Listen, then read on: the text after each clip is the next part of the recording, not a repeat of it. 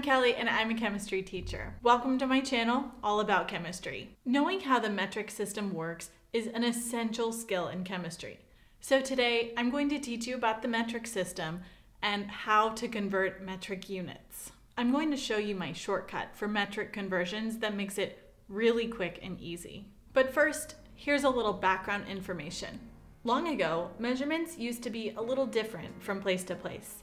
For example, a foot in one town might be a little bit different than a foot in another place. As you can imagine, this must have made communicating measurements a little tricky. To solve this problem, the Système International d'Unité, also known as the SI system, was established. This system standardized the units for 7 different types of quantities using the metric system. Take a look at the fundamental units for each quantity. Notice that volume is not one of them.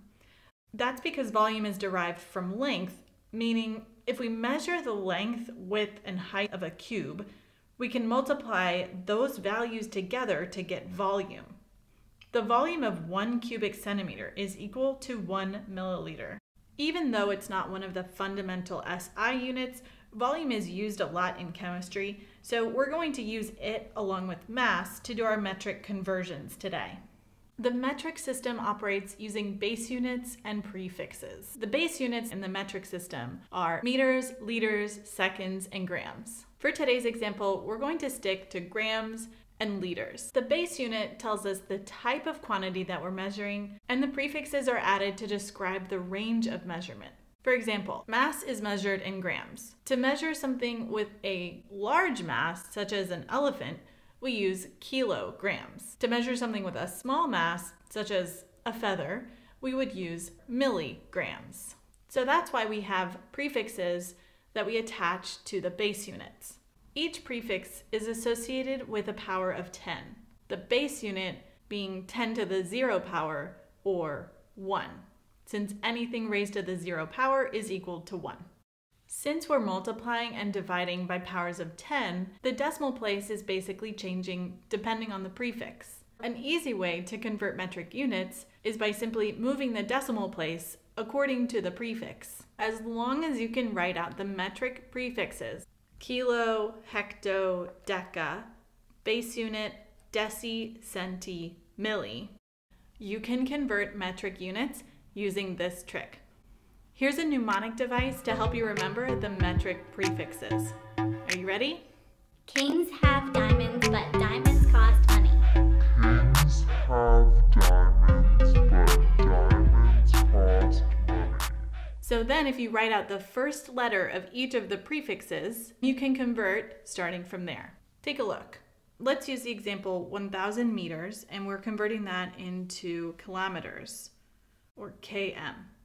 So to do our conversion, we have to find out where we're starting. We're starting here at meters, or our base unit, and then we're converting it into kilometers. So here we have 1,000 meters, and we have to move the decimal back 1, 2, 3 spaces to the left to get to kilometers. If there's no decimal in the given quantity, you can just put a decimal directly after the ones place. So we move 1, 2, 3 spaces to the left, and our final answer is 1.000 kilometers or kilometers. And in our final answer, you don't have to include all of those extra zeros necessarily. Our final answer is 1 kilometer.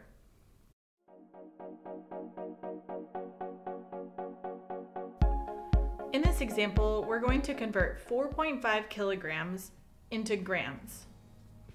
So starting with kilograms and going to grams. Grams is our base unit.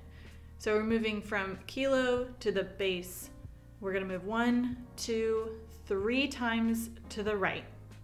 So if we write out our number, 4.5, and we move our decimal 1, 2, 3 times to the right, filling in our empty spaces now with zeros, our answer is 4,500 grams.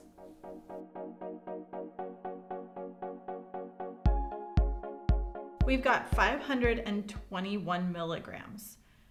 Milli being our prefix, so that's our starting point.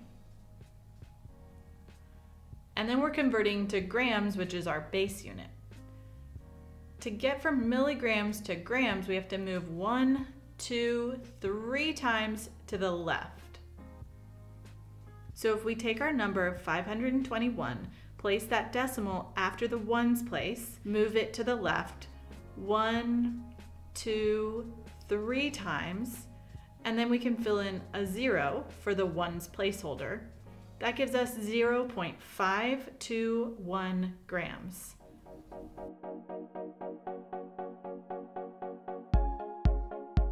We have 2,500 milliliters. In this example, liters is our base unit. We're going to convert from milliliters to liters, moving to the left 1, 2, 3 spaces.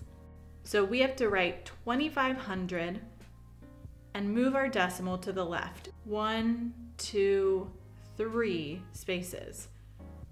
So our final answer, we don't have to include those extra zeros. So our final answer is 2.5 liters. We're converting 125.5 centiliters into liters. Liters is our base unit. Centiliters, that's our prefix, centi.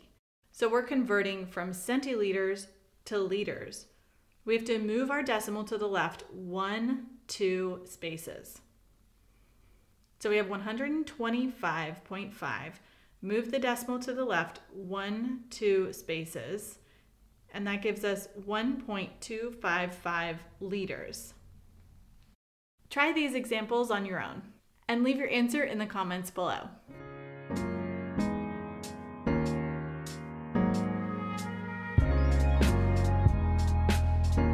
All right, everyone, thanks so much for watching. As always, if you found this helpful, give it a thumbs up and hit the subscribe button to keep learning chemistry with me. Stay positive and keep learning.